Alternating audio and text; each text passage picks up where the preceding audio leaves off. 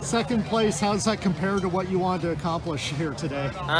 Today I just wanted to go. I went into the race knowing anything could happen. So I went out with the leader, Parker Mon, and I just held on as long as I could, and I just happened to get second. I wasn't really expecting this today, but I'm very happy with the results. So you know, that you and Parker and another kid, you kind of separated yourself about the 2-mile mark. Were you surprised at all to find yourself there, or how did you feel at that point? I knew that was a possibility, but I also knew that we had 10 guys going in that were all within 10 seconds, so I was expecting a bigger pack.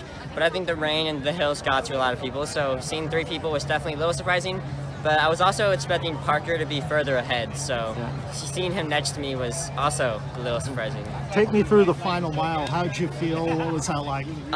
Normally I dry heave at the end of my races, but today I actually didn't. So I feel like maybe I could have pushed harder, but I know I was pushing as hard as I could, and I just feel like that after, because you feel like that after every race. But the final mile, I was just thinking, wow, it was kind of surreal. I just can't believe I was actually up there with the big guys. So. And then when you crossed the line, you had that little lean, you know, you looked really excited to be second. What was the feeling like right after finishing there? Well, I knew I PR'd, and this is not a PR course at all.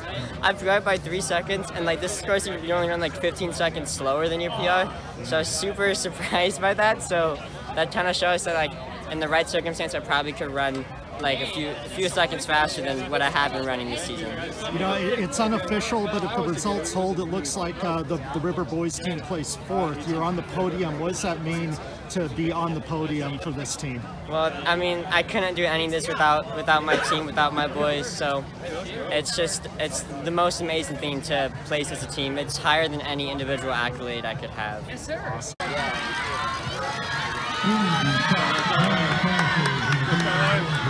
So first of all, I've heard a lot of people talk about how tough the course and the conditions are with how slick it is. How was it for you out there? It was really, really tough.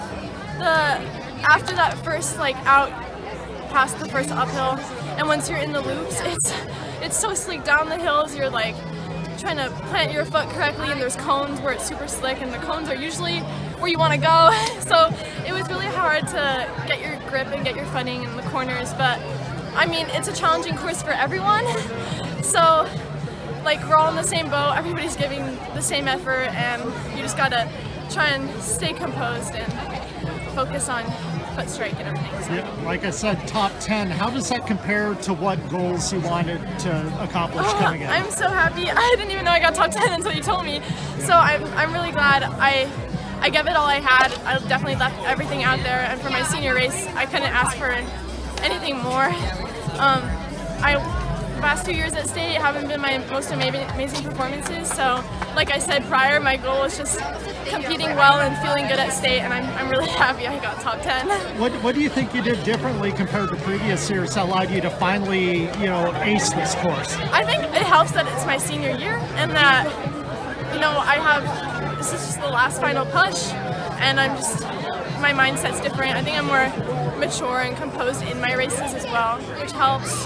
And I had an amazing team with me, so yeah, that definitely helped me in my race today.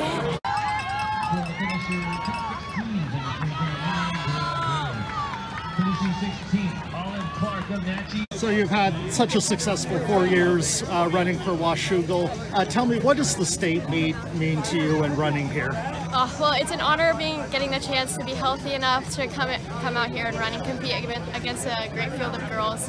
I really enjoy going to state. It's a great experience, but I think that training up to it really just creates such a awesome point to be at, and I'm just grateful that I had the opportunity to get to that. I was able to be healthy, train hard, and to get to this point. I'm really honored. What types of things stand out over your 4 years of running for Washougal and being so successful? Oh, well, thank you. I would have to say, just under great coaching and a great group of girls, I've been able to grow closer to them, and I got to run with my sister this year, which was great. I was really excited about that, and bringing her to the team and watching her progress as a freshman has been great, and it's been great to become training partners with a few of the girls on the team and just get the opportunity to create those bonds and really unify each other, build each other up. So it's been great to get to